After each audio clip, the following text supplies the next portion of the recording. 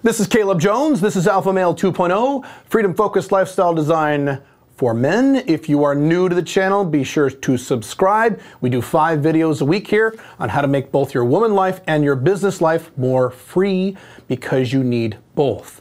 Let's talk about prenups, prenuptial agreements. Yay, what a fun topic. Everyone loves talking about this. This is great. Now, before I get into this, I have to qualify this statement. Usually they're not called prenups or prenuptial agreements wherever it is you live. That's kind of an outdated term. Usually it's a different term for these things, but they accomplish the same thing, number one. Number two, in most parts of the Western world, a prenup is not enforceable. So you can get a prenup with your future wife-to-be, you can get married, you can do everything the prenup says. A few years later, you could get divorced. She could walk into court with that prenup and challenge it, and the judge will laugh at you and light it on fire, and you're fucked. So I want to be aware of those two things. There are some places where they are enforceable. There are some places where they're not enforceable at all. There are some places where they're enforceable, but only if you do certain things. Beyond the scope of this particular video, I want to give you the overall point and the overall argument of having some kind of financial protection when you move in with a woman or legally marry a woman. Second one is very dangerous, but whatever. Again, topic for another time. Here is the analogy that I have used with people I personally know, friends of mine, family members, and yes, even women I have dated in the past. And this is how it works. Let's say you have a couple, man-woman couple. They're dating and they're very serious, and now they're talking about getting engaged, talking about getting married. And let's say that the man, for argument's sake, the man has $10 million in his checking account. 10 million. A lot of commas and zeros and shit. $10 million, okay? Let's say. Caleb, he can't have $10 million in his checking account. Actually, yes, you can. I think you can. But not literally in a checking account. But let's say he has $10 million liquid cash, okay? For purposes of this analogy, let's say he has a checking account and there's $10 million in his checking account, okay? The boyfriend.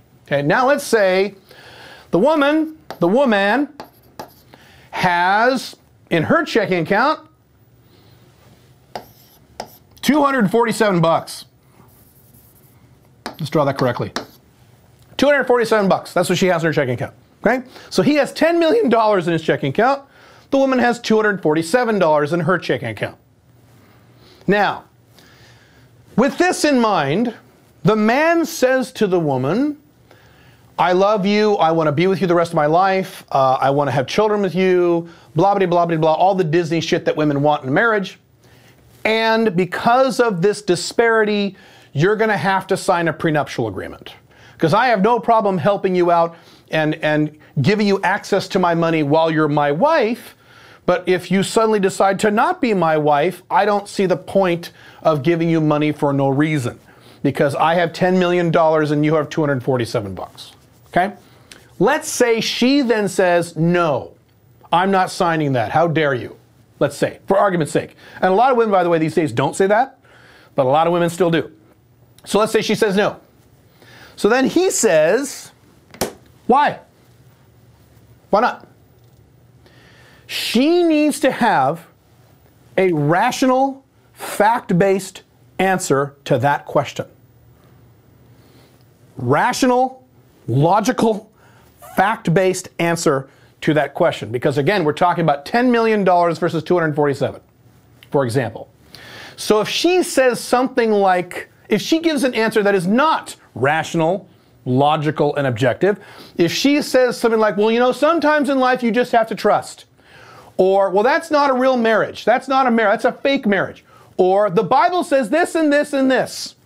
Or, my mom wouldn't like that. These are all emotional answers. These are emotional reasons. Now, in the woman world, when women are expressing their feelings, or when women talk to other women, or when women talk about relationships and feelings and emotions and touchy-feelies, emotional points are valid. These points are not, I don't disparage the way that women communicate or the way women feel. It's valid. It's valid in their world. But when we're discussing these kinds of disparities in terms of real finances and real numbers, when these topics come up, women, unfortunately, I know they hate this sometimes, they have to be objective, rational, and logical. So in this scenario, if the man says that, And she says no, and he says why, and she gives him a bunch of emotional reasons that sound good to her heart, but are not rational, logical, or emotional, that means that he cannot marry that woman because she's not acknowledging this. And as a woman in the modern era, where the divorce rate is around 46% among people who actually get married, a woman has to, unfortunately, I wish they didn't have to do this. I wish the divorce rate was 2%. That'd be wonderful, but it's not.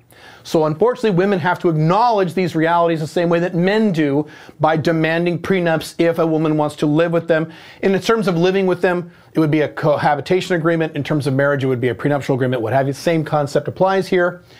Men have to insist on these things, and women have to agree to them when disparities are like this.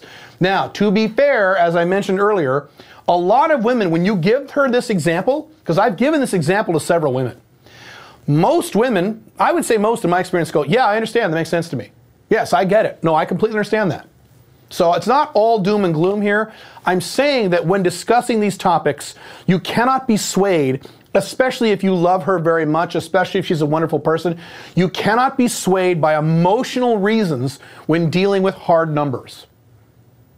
Now, if the disparity wasn't the case, if he was worth 10 million and she was worth 10 million, then okay, fine. If he had 240 bucks, just like she did, then it would be fine. But when there's a disparity like this, in an era where there's a 76% divorce rate, you have to acknowledge the numbers. And I don't like it. I don't like that people have to go through that. It's the reality.